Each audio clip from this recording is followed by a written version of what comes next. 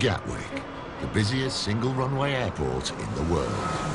25,000 staff, 120,000 bags a day, 33 million passengers a year. Put your bag on first, put the first one on, that would be good. In the past, Gatwick struggled to cope with all the things that can go wrong and do go wrong. Operating an international airport is an unpredictable business. You've got to be on your guard and prepared at all times. But now, Gatwick's under new ownership and undergoing a £1 billion facelift. The aim? To create the best airport in the world. We need to be driving this airport to 45 million passengers off the single runway. Flight controls, check. With new management comes tough talk. We've got to change our business now. We want to remove those failures. There's no accountability, there's no leadership, there's no direction. We don't have time to wait. Put up or shut up. Over the last year, we've been there capturing the highs and the lows as the world's busiest single runway airport gets even busier. Ambulance crew on break, please move to one side.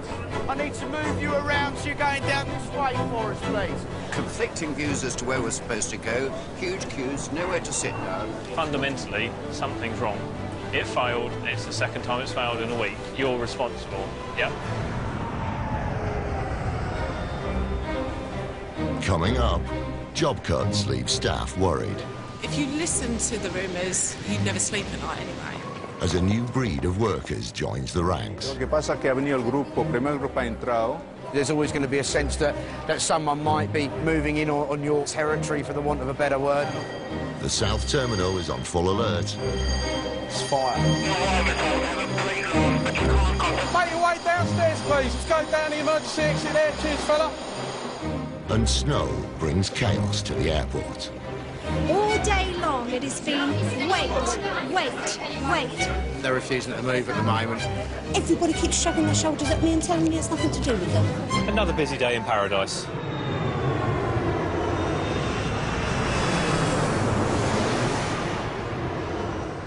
Summer 2010.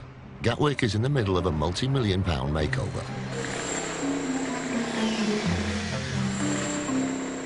But the second largest airport in the country has to remain open 365 days of the year. As head of terminals, it's up to Marcus Stanton to ensure construction continues around the passengers. If you think about the logic, if we've already got water appearing in these areas, because I'm not sticking passengers on wet escalators, for me it's a little bit bigger than a snag, doesn't it, if the design doesn't work? If we find faults, we fix faults. Next time we go along, we expect them to be fixed. If they're not fixed, we've got the wrong people. And it's the second time it's failed in a week. So fundamentally, something's wrong. You're responsible. Yep. OK, anything else while we're over here? I know some people don't like me. I know some people, to a degree, fear me. So what? Senior Manager Marcus isn't only in charge of the terminal itself, he's responsible for 500 staff, including 55 information passenger assistants. The IPAs are the public face of the airport. EasyJet this morning, just round this way, please, for check-in. Have a good day, guys. Down the bottom on the left-hand side, international arrivals. OK. You're all right there, mate. Tell me a little bit about what happened. They're a highly trained team. There could be a bomb threat, there could well be an unattended bag that we've had to close the area off. Maybe somebody's got sick in the middle of the terminal. The next problem you might find is security's really, really busy, so the people can't get through security on time and they can't see their check-in areas that they need to find. Or our favourite, fire bells. Richard Voice and Stuart Bones work in the South Terminal. Between them, they've been at Gatwick for 30 years. Passengers at Semantis and Ben and I, please contact Zone K Monarch check-in or the Swissport desk in the International Departures Lounge. Who puts out toss-pop names like that? Sorry, I'll say that out loud. Obviously, Air Transat will be aware of the situation the same as we are. So, but you know what it's like with air travel, mate. Keep your fingers crossed. 26 of the IPAs are located half a mile away in the North Terminal. It's here the more exotic, long-haul destination passengers are catered for. Do you want a hand? Where's your little one? With the inevitable north-south divide, Laurie Treacher and David King are well aware of the rivalry that comes with the territory. South Terminal is a lot busier, so obviously they have possibly more calls than us, different clientele. Yeah, they're more what do you call it? Bucket and spade holidays, aren't This is what they call it, yeah, bucket and spade. There's a lot of ours are scheduled over here. Posh. Yes. I need some help with It might be more genteel in the North Terminal, but it still gets its fair share of drama. We've had a bleeding enough today without you lot starting on us. What you need to do is just calm down and behave yourself a little bit. And keep the language down. Will you tell him Keep the language down and stop pushing people around. Well, tell people to stop pushing me around. No one pushed you, I was out there. I'll get my own back on it, don't worry. Please, please.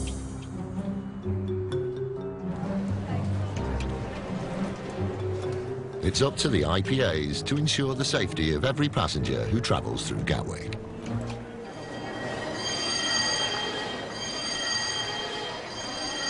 It's fire.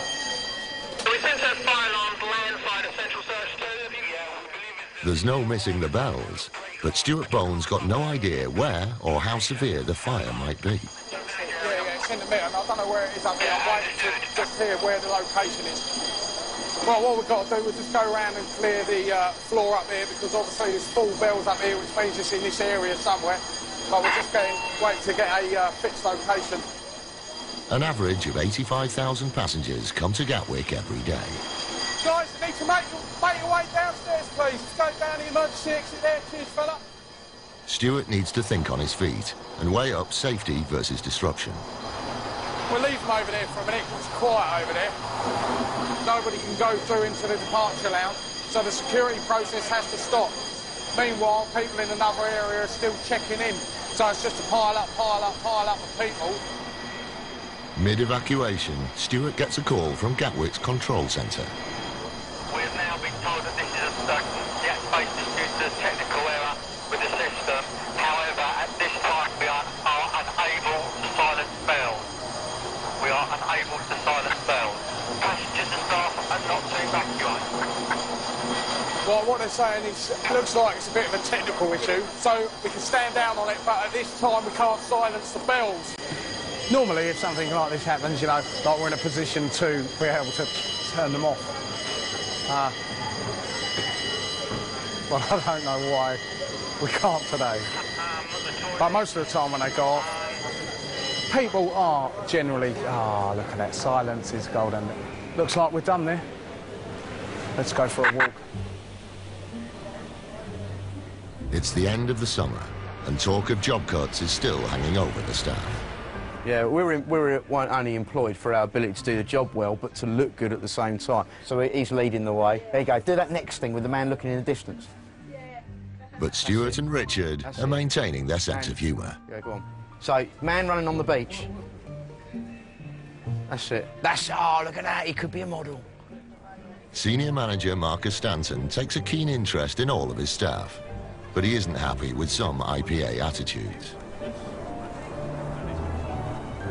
It's the walking round with their head down, not making eye contact with the passenger.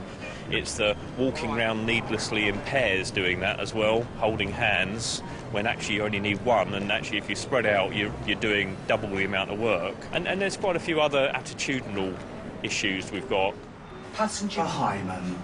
Passenger Hyman, please contact airport information. Normally I only talk like that at the weekends, when I can go from stew to Sue just like that. New managers have already cut 330 jobs and are considering more.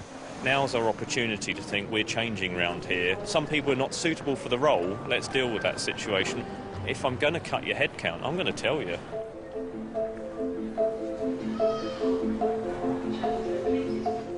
It's a worrying time for the staff. We've heard this, we've heard that. Rumours are that the company's just going to do the new building, make it look lovely, get the airlines here and sell. It's such a huge place, this airport. If you listen to the rumours, you'd never sleep at night.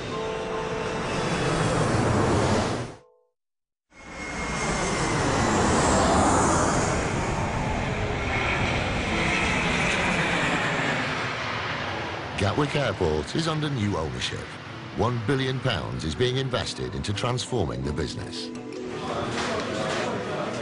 Major building work is going on all over the site, but it's vital the airport stays open 24/7. As head of terminals, Marcus Stanton has to ensure his 500-strong team continue performing to full capacity. I'm busy down here today. It's about speeding things up, it's the pace, setting some challenging deadlines, and actually feeling a bit of pain if you don't meet them. Over 300 staff have gone over the last 18 months under the new administration. The whole of the front-line operation is being reviewed at the moment. That's it, babe, you stay there, we're just going around this pillar. It's a worrying time for the workforce, including information passenger assistants like Stuart Bones and Richard Voice, the public face of Gatwick. The airline business is really, really unpredictable. And the one thing I've learnt after being up here for 18 years is you can't predict anything. You hear rumours after rumours after rumours. You can't sit here and surmise at anything. You have to wait until the big fella turns around and marks his bit of paper that says what you are going to be doing and what you're not going to be doing. The IPAs are trained to be ready for any eventuality. They never know what's around the corner. We've got a medical call down to the special assistance desk near Zone B, and it's so there's an old fella down there complaining that he's bleeding from somewhere. You okay to open your mouth? Yeah. Fine. Good job. Which tooth is it that was actually taken out? Just give a little swig and then have a spit into there for me, and then let's have a look at your mouth so I can see what's going on, just so you can wash it out. Yeah, have a spit in there. Quite a bit coming out, isn't it? 1 minute, you know, you could be dead quiet and not a great deal's happening, and all of a sudden you're on your toes again. You can attend a bit of blood and a bit of sick and all those sort of things when it's busy. I mean, you can go from medical job to medical job to medical job. You know, you can see quite a bit of blood at times. You're all right to just look after these guys and pop them through for me. The IPAs are the first port of call for any emergency in the terminals. Central. Gatwick's currently on high terror alert. Stuart's on his way to the first emergency of his shift. Nice any bags? Every day, passenger assistants get over 20 calls to unattended bags. Each one is treated as suspicious. At the scene, Stuart discovers not one suspect suitcase, but 3. We're going to phone, I'll see if I can get a call put out, see if anybody wants to return back to these bags. Particularly as they're not in there yet. We'll just move away from that for a second. Just as the emergency call is about to go out, a sheepish foreign student appears. You mustn't leave your bag anywhere alone. You must keep it with you at all times. So are you all together? What? Are you travelling? Are you together? It's a class. A class? Right, you're with a school. Right, okay. Just make sure you keep all your bags with you, yes? Yes. If we hadn't have been sure about that, that would have been upgraded, and then this whole area would have had to been evacuated and cleared until, you know, we can get the people in with the right equipment to have a look at the bag and stand it down. So, you know, the implications of it are quite serious. The items have been reunited with their owners and they've been briefed. Copy, maintain. Lovely.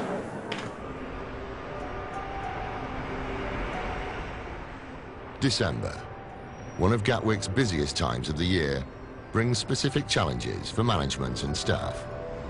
With temperatures plummeting to -11, Britain's in the grip of the coldest winter for over a century. As snow brings the country to a standstill, the airport appears to be avoiding the worst of the weather. Quite heavy snowfall north and south of the airport during the day. I believe it's still snowing now. But the airfield ops are out there with their snow ploughs. They're keeping the runways open, taxiways open, and the access roads to and from the airport. As far as I know, all airports are open at the moment as we speak, so hopefully most people will be okay. But nothing could have prepared Gatwick for what was about to happen overnight. 8 a.m. Unprecedented snowfalls bring the airport and most of the country to a standstill. Despite being urged not to travel, passengers continue to arrive at the airport. But with all flights grounded, there's nowhere for them to go. Got one EasyJet Prague and it's cancelled. If you speak to the Skybreak ticket desk there, they might be able to give you some other ideas. But I've got to be honest with you, I don't think it's going to happen, not at least the next 12, 24 hours. Richard Voice and his fellow passenger assistants are on the front line. Most people are pretty good. They understand that it's not our fault. They come up to the desk, you'll get the odd one or two that'll be angry with you, and they've got every right to be angry. They're not necessarily personally angry with you, they're just angry at the situation, and you're the first bloke that they get to let the steam off at. Is that the Riga? It's been cancelled, I think. You know, you can take it one or two ways, really. You can take it badly and make your day worse, or just take it on the chin and put up with it and help them out. End of the hall on the left of the left baggage, there's a ticket desk for trains, or main station in there, fight your way through the people and have a bash at the man at the desk in there. But don't slap him. But it's not only a headache for Richard and his crew. At Gatwick's control centre, head of terminals Marcus Stanton has been on duty since 4:30 a.m. For him, it couldn't get much worse. Another busy day in paradise. So we've got some snow disruption. We had some heavy snowfall in the night. Original forecast was 1 to 2 centimetres, changed about 8 or 9 o'clock last night to more like 5 to 10 and then increasing. So that forecast has only got worse as the sort of evening went on. Can you speak to Shuttle? It's about the system going down. Yeah, that's what received. The snow continues to fall thick and fast. The forecast is looking grim. Gatwick's management make a difficult decision.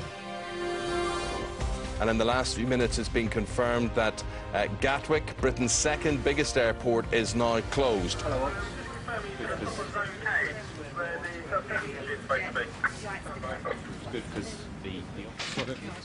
We decided, based on the forecast, current situation out in the airfield, that we will be closed for the remainder of the day. It's better to give a very clear message to passengers what's happening as opposed to what's happening every few hours, because the situation will not improve today. Hundreds of passengers are stranded at the airport, and they can't get away or get home.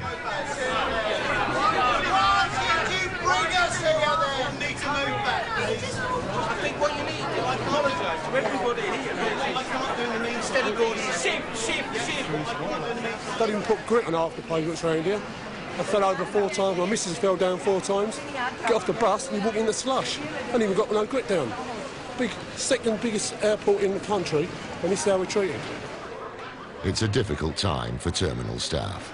Okay, ladies and gentlemen, can I please have your attention? We've got an ambulance crew coming in. Any second, both on the ground ambulance crew en route. Please move to one side. And behind the scenes.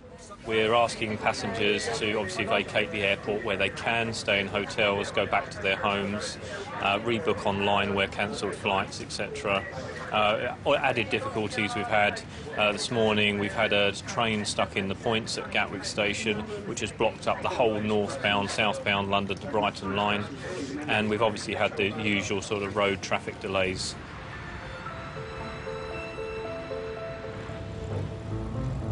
Midday, hordes of passengers have been checked through security, hoping against the odds to get on flights. They're refusing to move at the moment, but we need to get them out for immigration. Once we can get immigration to agree it, then we can get them on the move and get them out. You're all going to follow me in a second. We're going to go down to the immigration hall, clear through immigration, pop you up into the reclaim, and then you can exit via customs. Okay, that's all cancelled flights, guys. We'll take a lot of you through, all right? Yeah. So if we just get you to be nice to each other, we'll take you through that way, all right? Okay. All right, guys, right, come down this way. Down to the left. All day long it has been wait. There has been no one to ask questions of and no information, just told to wait. And we're supposed to stay here until tomorrow morning when our flight might depart at 9:30. You tell me, is that fair? Yes, we do have people that want to stay at the airport and they want to risk the fact that they might get on a flight at some point. But again, giving some big, bold messages to say that we're not opening, we are closed for business. It is better for your welfare to leave the airport by trains, etc., when they're running, book into a hotel overnight and rebook online in terms of cancellations. But all transport links are down and hotels are filling up fast. The helpless passengers prepare for a long wait in the terminals.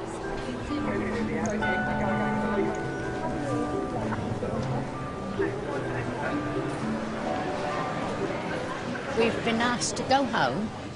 We've got to find our own way home and to come back at 6 o'clock in the morning.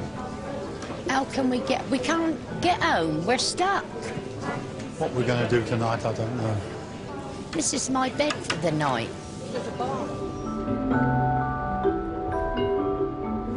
Requiring a small mattress, please. Just form an orderly line over here, and we'll do it one at a time, please, folks. One at a time. End of the line round that way. Go to the end of that line. End of the line. Guys, we need to form an orderly line. Can you go down there for me, please? 10 p.m. As travellers prepare for a long night at Gatwick, thousands of blankets and mattresses are handed out, along with emergency supplies of food and drink.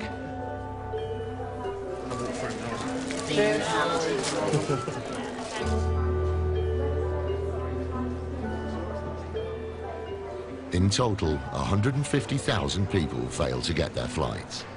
Gatwick Airport has become the country's biggest dormitory. It's everyone's hope that the flights will start moving again. But the forecast for tomorrow is bleak.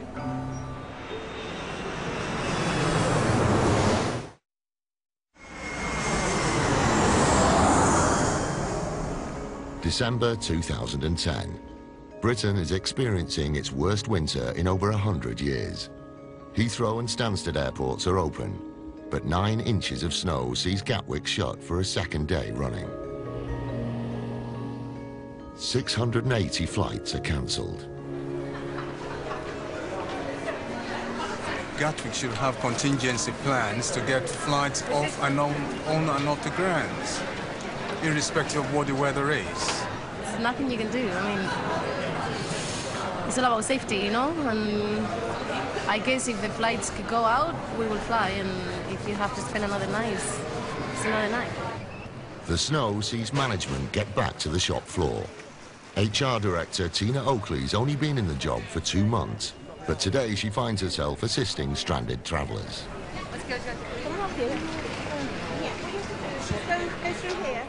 We've tried to look after all the sort of vulnerable people that we can, and certainly last night I think we managed that quite well. Today it's just about how do I get out of this place, and the only way is to go to Heathrow. It's a financial disaster for the airport. Workers can't get in, shops remain closed, and passengers are snoozing, not spending. 10 a.m. Gatwick calls a Silver Command crisis meeting with senior staff and airline representatives. They need to get the airport open by 6 a.m. tomorrow.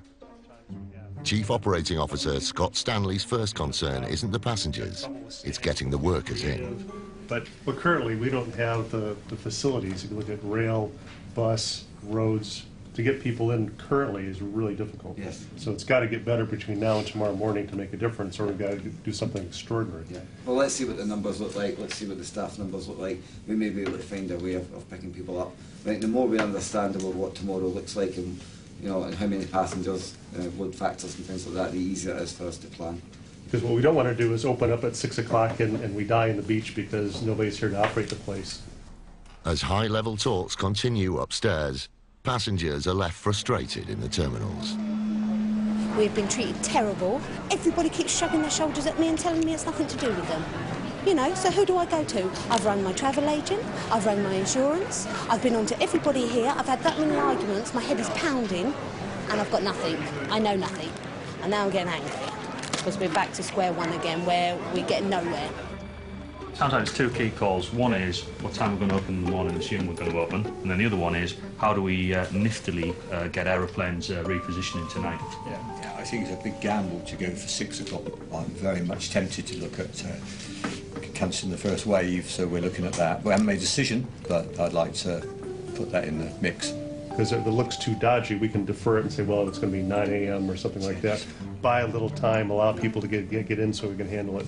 So let's just make a call, but I think we've got a couple of hours to figure out what the airfield can do. We'll have that, that'll ping around, and then we'll see what we can do first thing in the morning.